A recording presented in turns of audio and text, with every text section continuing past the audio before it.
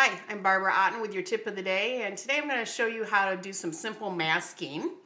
So if you look down here to my card, I've already stamped one egg, and I'm using pigment inks today.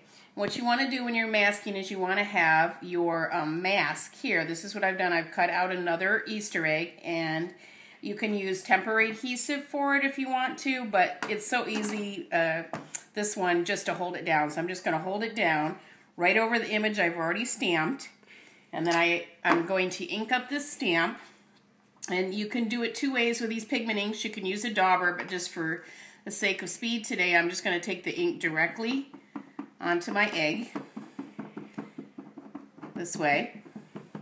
And what you want to do is you actually want to overlap over the mask so it looks like that the eggs are behind each other. And so I'm just going to go right over this mask that I've already done, press real hard.